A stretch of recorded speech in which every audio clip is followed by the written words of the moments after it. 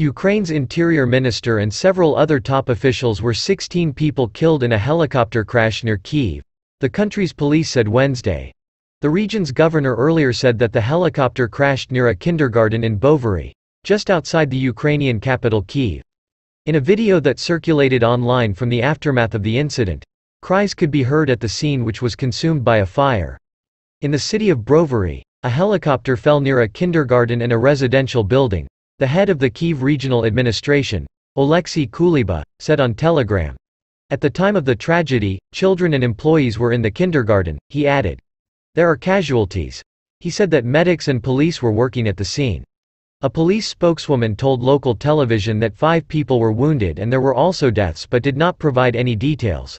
The town of Brovary is located some 20 kilometers, 12 miles, northeast of Kyiv. Russian and Ukrainian forces fought for control of Brovary in the early stages of Moscow's invasion until Russia's troops withdrew in early April. Russian President Vladimir Putin sent troops to pro-Western Ukraine on February 24 last year.